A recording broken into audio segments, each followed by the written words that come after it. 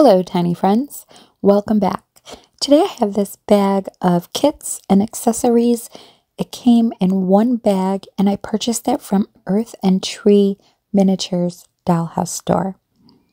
I've been holding on to this for quite some time. I'm going to combine some of these pieces and create something new. Let's see what's inside this bag. So I got this little shelf and I absolutely love it. It has some pegs for hanging things.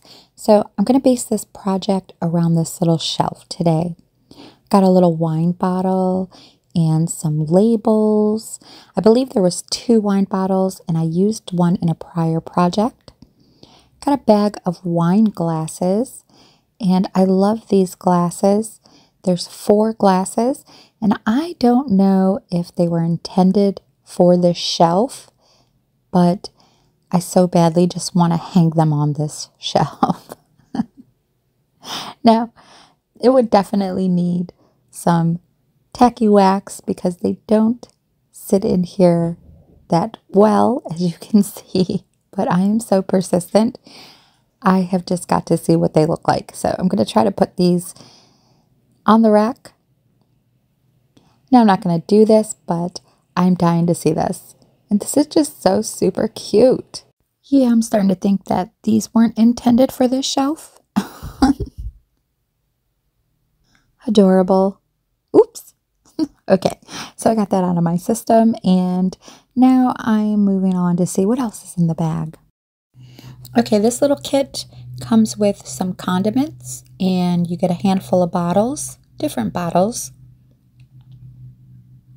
A couple boxes of food, got some cereal and pasta, and then a bunch of sticker labels, and they give you plenty of options to create these condiments. There's mayo and honey mustard, there's honey, there's strawberry jam and vinegar, and I did use the vinegar bottle for a previous project.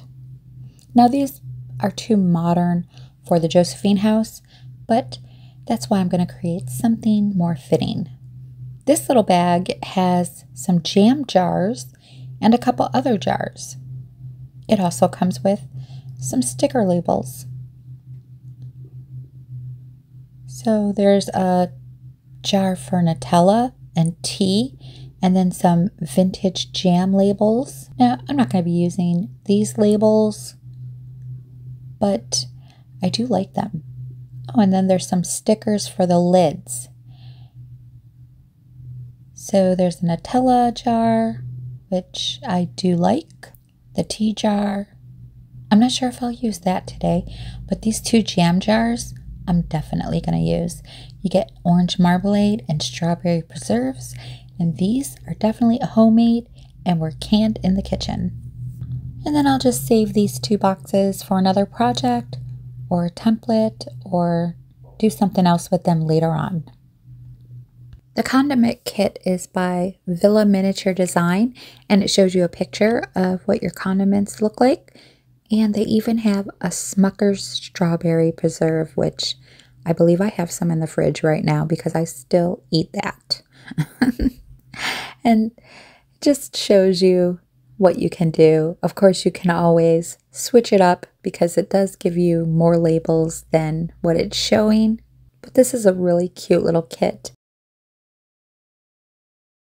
Here's what the labels look like close up, and they have all the ingredients and nutrition facts that you can put on the back of the bottles. That is so cute. Now, I do see 3 little honey labels with honeybees, so I'm going to use those because they do look a little vintage. I'm going to swap out the sticker labels for some fabric on some of the jars. I have this piece of gingham cloth with blue checks on it, and it's the perfect size.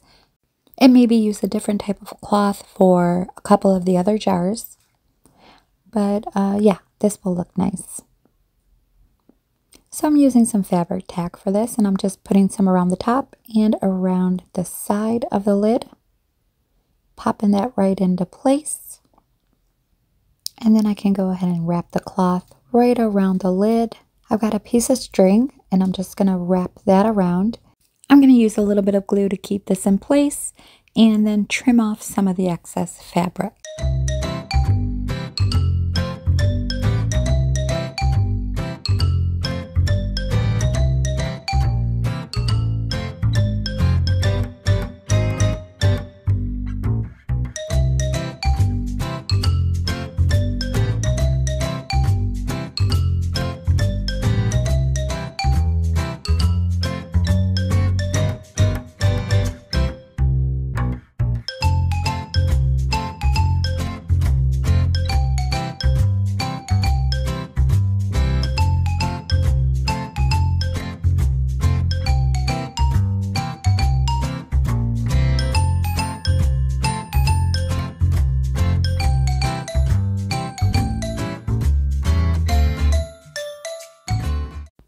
Okay, so there's my first little jar, and it's super cute.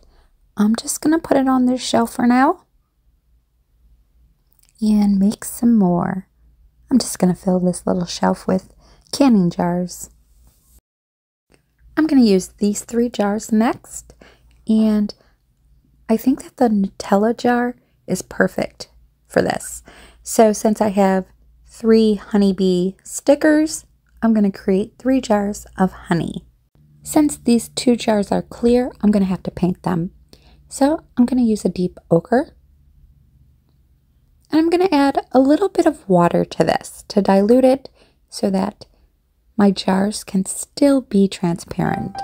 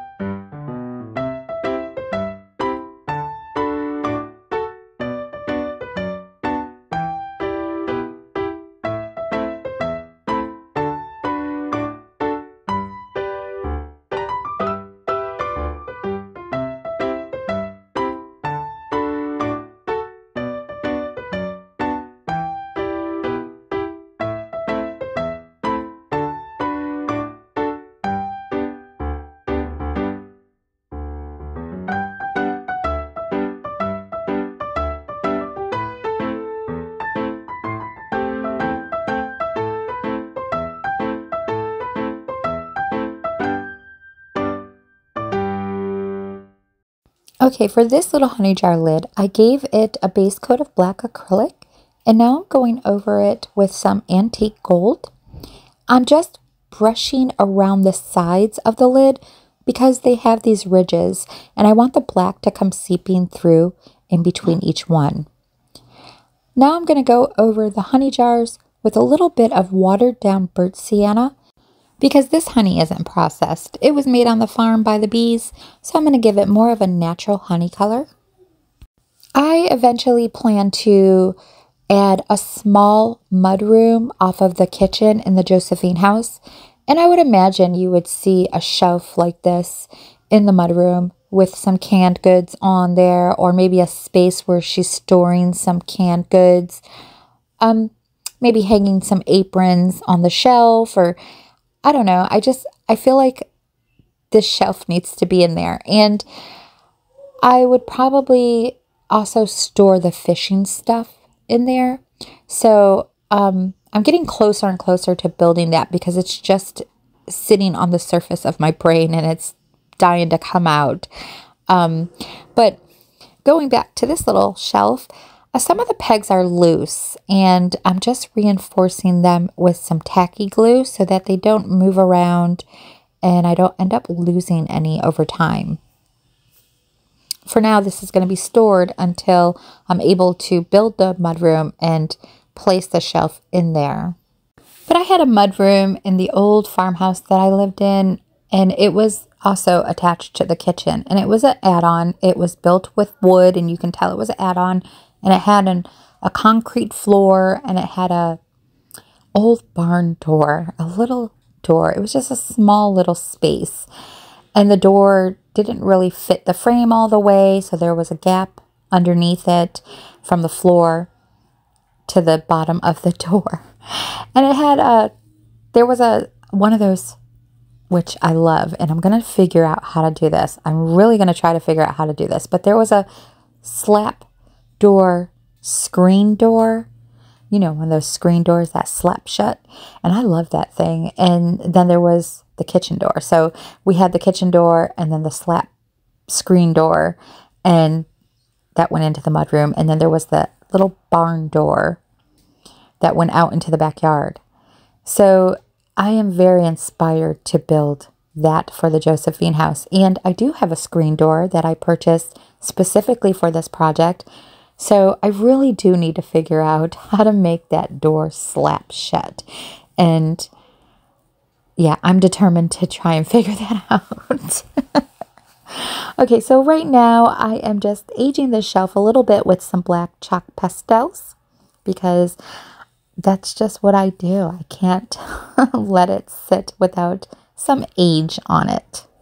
Living in the old farmhouse, we were in the country and it would snow in the winter time and the deer would come all the way up to the front door on the porch. You would see the deer tracks. But one time I was sitting in the mudroom and it was nighttime and I was out there when I smoked cigarettes and I was smoking a cigarette. Yes, I don't smoke cigarettes anymore, but I did then. I thought I was tripping. I was looking at the bottom of the door and like I said, there was a gap that went from the bottom of the door to the floor. And then the steps were handmade wooden steps. I'm really going to try and make this vision come true in the miniature world. But I was just staring off at the floor and all of a sudden I saw this little mouse head peep up. And here is the thing. The space between the floor and the top step was a very big gap, like a big step. Like you really had to step down. So for a mouse to be hanging on this ledge, it just tripped me out because I'm like, how did he get up to that ledge to peep in to the mudroom? But he peeped his head in, he saw me, and that was it. He jumped back down and said, oh, no, not right now. And it all lasted for about a split second. So I thought I was seeing things. But yeah, that really happened. That little country mouse was trying to get in and he saw me sitting there and said, nope, not right now. And what a funny thing. Like the mice can just climb wherever. And there was nothing for the mouse to climb on. It was just a straight wall like. And I'm just like, how did that mouse get up that high? Unless he was crawling along the very edge of the concrete. It was really funny. So I guess I put a lot of my inspiration from that house into the Josephine house. I was so in love with that house.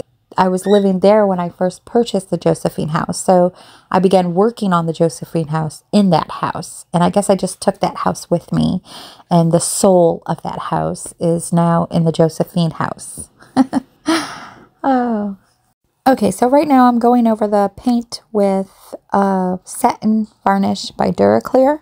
And I want them to be glossy, but I don't want to use gloss Mod Podge. So this is the glossiest stuff I have besides triple thick, which I would think would be too thick to put on here.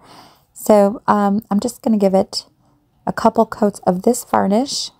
Okay, for this little black lid, I'm just rubbing on a little bit of silver chrome paint by Testors just to make it look like an old mason jar lid. And then for the other honey jar lid, I'm going to add a little piece of cloth to that lid. But right now, these jars are looking like peanut butter to me. So I'm going to put the honeybee labels on here so that they won't be mistaken for peanut butter jars. Now I want to make some peanut butter jars. That'll be some more jars that I can make. At least I'll know how to make them. Okay, so I'm going to put the honeybee labels on them. And I'm just gluing these on so they have a longer shelf life. And the label doesn't peel off later on. Last, I'm going to go in with some matte varnish by Duraclear. And I'm just going to give the labels a coat of this matte varnish. I don't want them to be glossy. I just want them to have some sort of sealant to last over time. Okay, now it's time to put everything together and see what this little canning shelf is going to look like.